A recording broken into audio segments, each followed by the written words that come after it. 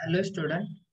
Today we will discuss in short about antimanic drugs which is also called as mood stabilizer.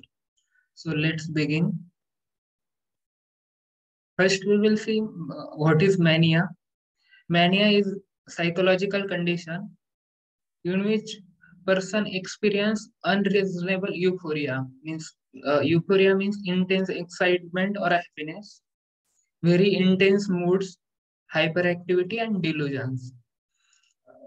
This is actually experienced during the mania. Lithium is established as a standard antimanic and mood stabilizing drug.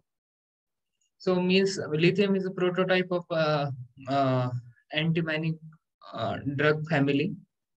Lithium carbonate salt is used, and we know that lithium is monovalent cation.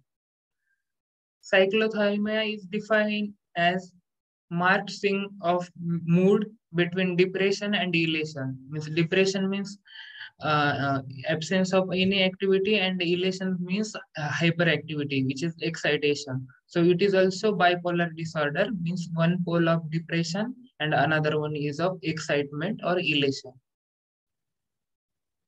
So mechanism of lithium, how actually lithium acts to stabilize the mood or to normalize the antimanic patient. There are three mechanisms.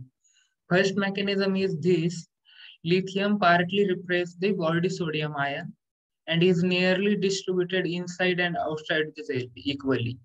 So means in case of sodium and potassium ion, they are unequally distributed.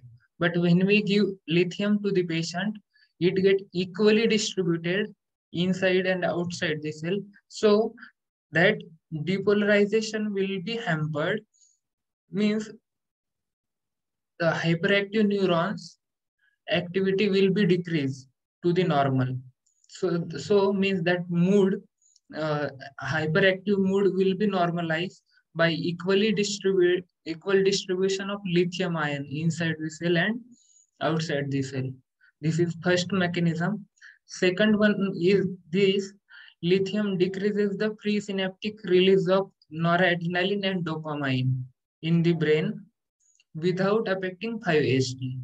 So means it lithium actually uh, correcting the imbalance of monoamines in the brain. Third mechanism is this: lithium directly act on inositol monophosphatase enzyme, which is the enzyme responsible for the conversion of IP3 to phosphatidyl inositol and inositol. If this enzyme is inhibited, there will be no formation of phosphatidyl inositol or inositol, and then inositol will not be available to the phosphorylase base C to produce this second cycle of signal transduction. So the signal transduction is hampered, so the neuronal firing will be decreased. Side effects of lithium: leukocytosis, diabetes insipidus, teratogenicity, hypothyroidism, increase weight, vomiting, and miscellaneous. In miscellaneous, ECG changes and acne. These side effects you can remember with this trick: lithium. Thank you.